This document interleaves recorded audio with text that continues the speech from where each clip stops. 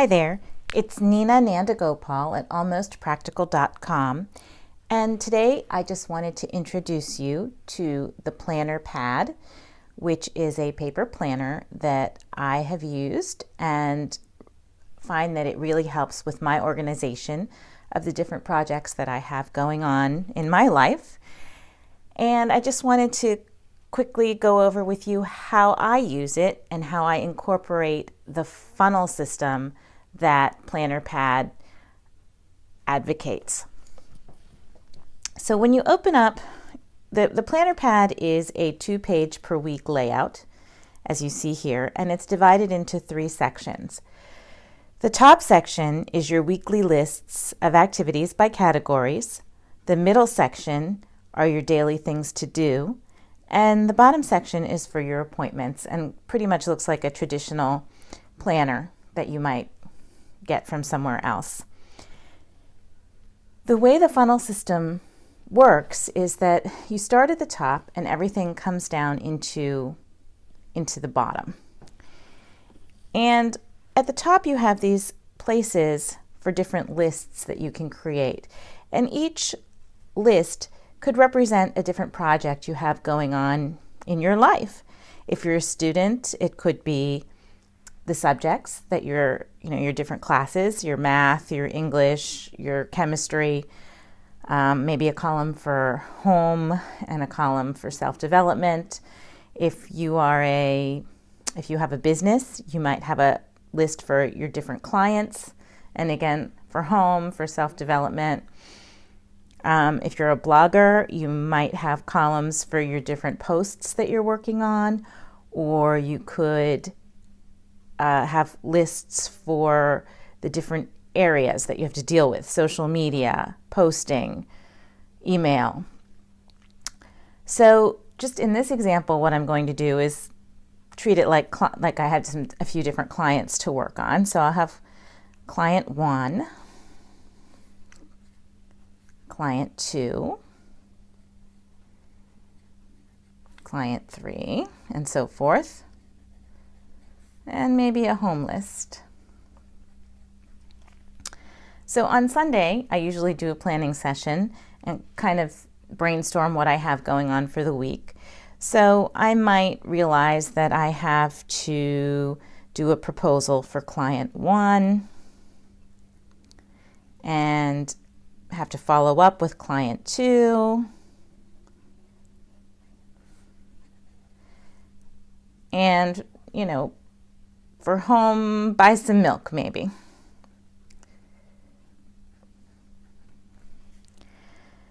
So once I have all my lists populated, and this is where I would, even as the week, it's a work in progress, so as the week goes on, I might add items to each list.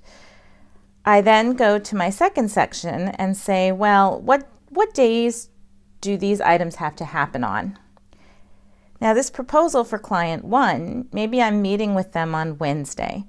So I better do the work for that proposal on Monday and Tuesday so that I have it ready for Wednesday. So I'll put client 1 proposal, write-up.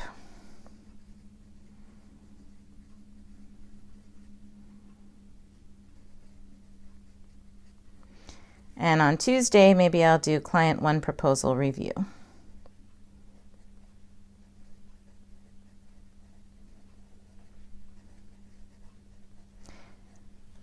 Now, client 2, I have to follow up. Well, it looks like I'm going to be busy with this proposal on Monday and Tuesday, and maybe I don't really have a deadline for when I need to follow up with client 2.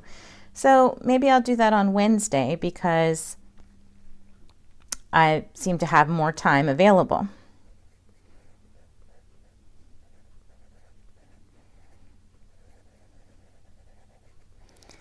Oh, and I have to buy milk. And since I'm really out of milk, I think maybe I better get that on Monday as well.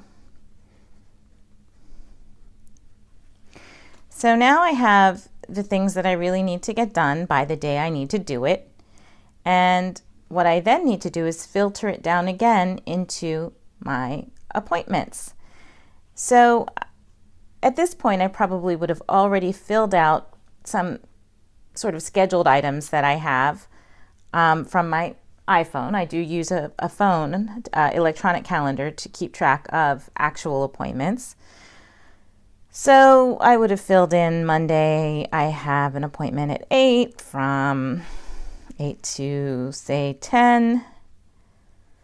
And then I have another appointment from 1 to say 4. And here's sort of where the magic of the planner pad happens. I know I have these appointments filled in, and I know I have these 2 things to do. So when am I going to get these done? Well, now, because I have it all in sort of one place, I can see when my open slots are and when I am available to actually get this work done. So this client 1 proposal, I can either do between 10 and 12 or after 4 and after. Well, pretty much I want to cut my day off at about 5 o'clock and, you know, deal with the kids and dinner and all those sort of things at home. So I better work on this proposal either here or here. So I think maybe it will take me maybe an hour of work. So I'm going to put in my client proposal work here. Now I know I have to buy milk, so it will take me a half an hour to run to the store and pick that up. So I know I'm pretty much free after 3 o'clock. I'll put it right in here at 5. In the 5 o'clock hour, I will buy my milk, and then I'll be done for the day pretty much. So this is how, you know, this is kind of a basic example. Typically, your lists are going to be pretty long. You're going to have a lot of projects going on, a lot of steps to do.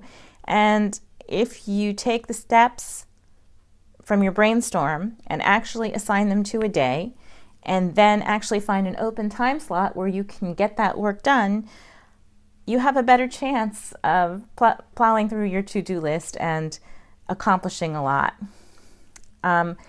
Just as a side note, and I think you can see it over here, there is a little extra space in the planner pad for notes and calls, a list of that. And then it has an area called expenses here, but I don't actually use it for expenses. I usually call this area waiting.